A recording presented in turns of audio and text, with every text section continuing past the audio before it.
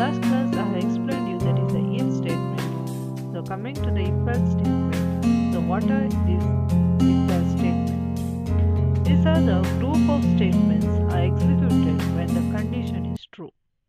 If the condition is false, then else part statements are executed.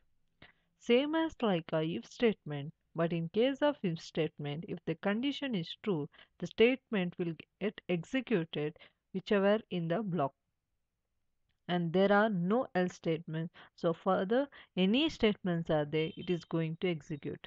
But in case of if else statements, it is going to execute the statements suppose the condition is false.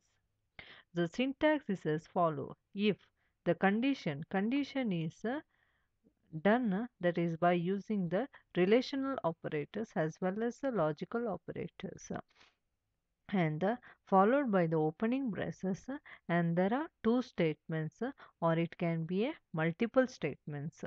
Any two of the statement will get executed if the condition is true.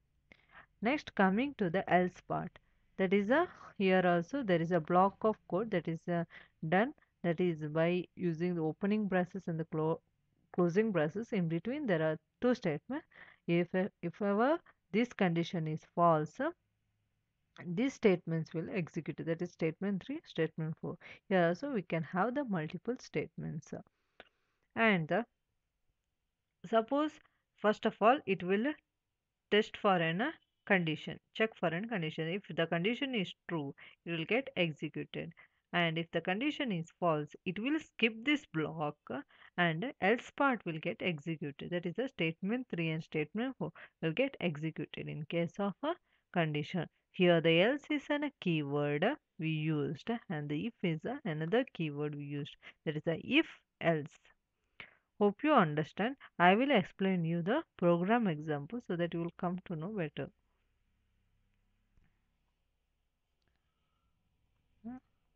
Hash include stdio.h followed by the main function, and I'm going to use int m equal to 20 and n equal to say 80. Okay, now writing the syntax, that is if condition say m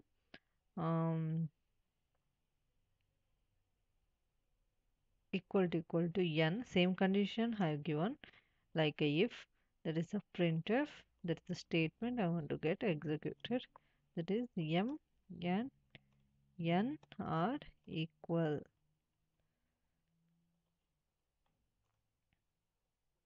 Next is the else part. I'm going to print the statement, say printf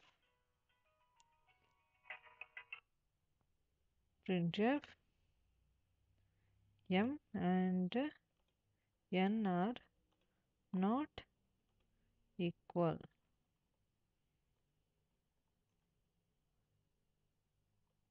Next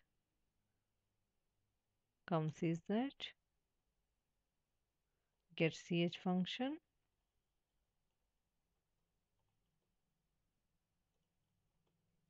Okay, now this is a if else statement. If, then a condition statement, else condition.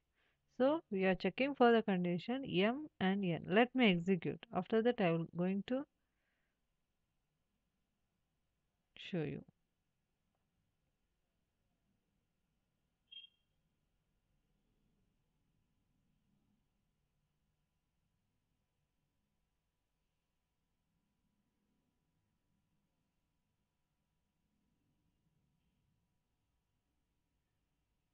It is a if